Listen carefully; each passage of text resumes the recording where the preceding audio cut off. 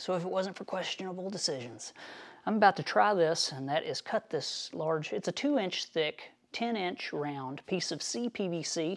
I'm going to try to split it, shim the split, clamp it back in the vise, roll it over, and then split it on the other side. I need this in 2 sections for a project that I got to do in the morning. It's a side project. We're not going to go into what it's for, but I can't afford to hacksaw this thing and get it to wander all crazy, and it's not a good idea to cut around in the bandsaw, vertical bandsaw like this, and my little horizontal saw won't handle it. It's just outside of the scope of all my machines, except for if I had a real long parting blade, maybe I could do it in the lathe. Not for sure, but I think this will work about the same as probably the lathe would. I'm not confident with any machine that I have doing this operation.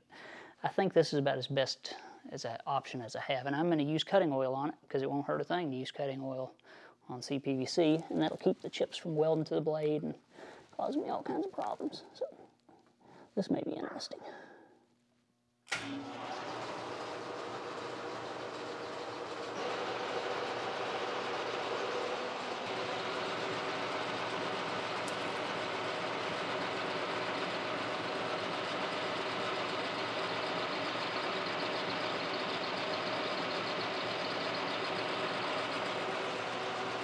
It very well may pull this right out of the vise, but I've got it cutting in a way to where it should just pull it up in a way, I'm hoping. I'm just going to feed by hand, see how it feels.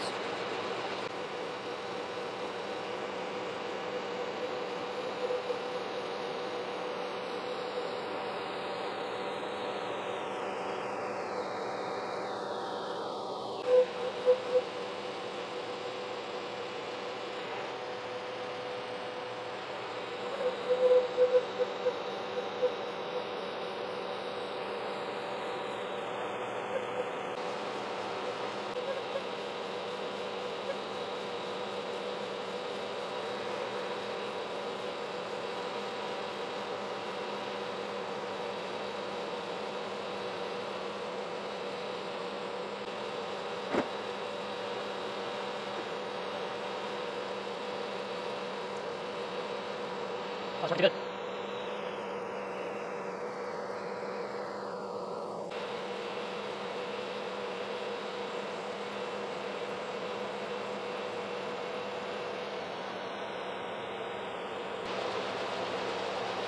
Boom.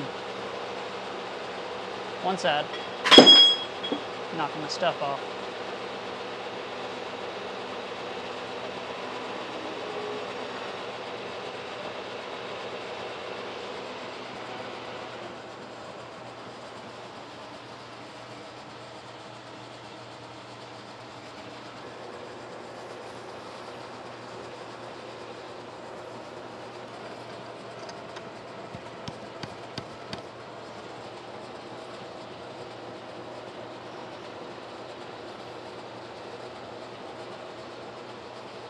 Well, if I can get that kind of cut on the other side, maybe a couple more, and maybe I'll flip it a couple times and saw right at the center, maybe with a hacksaw, but that is working. So that blade is 3/16 of an inch wide, and because I got to flip this thing and then clamp it, I don't want to squeeze that gap closed. Wouldn't have nothing to clamp on, or no clamping power. So got a piece of A2 here that's the same width. Just stuck it in there. That way when I clamp this thing, you know what I mean. It'll hold. All right, let's see how this goes.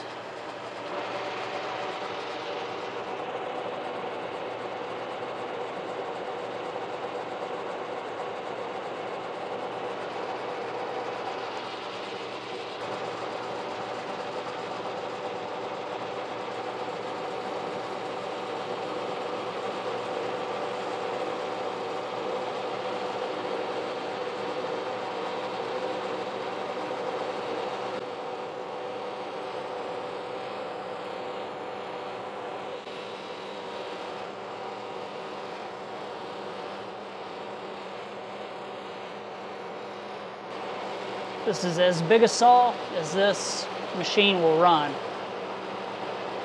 We're missing the rams with the teeth by about a ½ inch, maybe.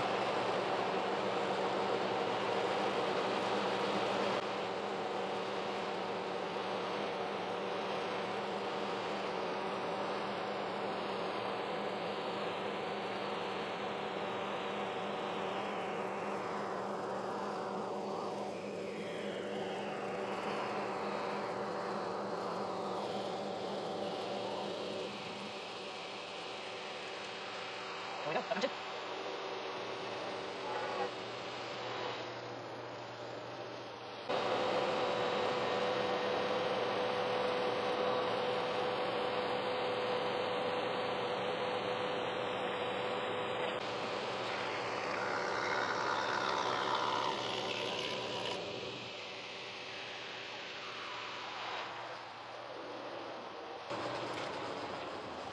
Well, I'd have to say that worked pretty darn good, even though I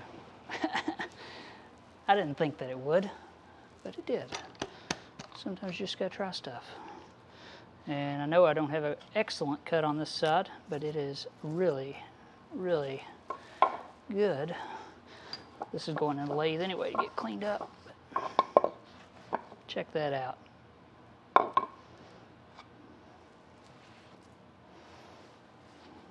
Boom.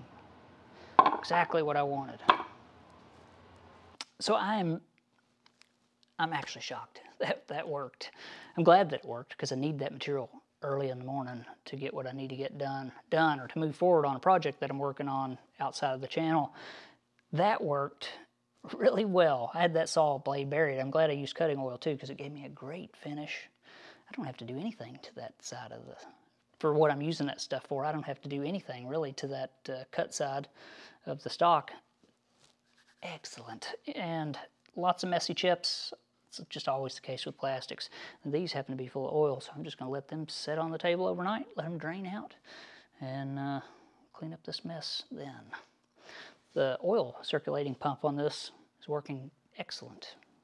There's some people out there who are probably wondering, because I did a lot of work to this machine and I had problems with it, but haven't had any problems since I got it all back together. It pulls the oil up every time the first time.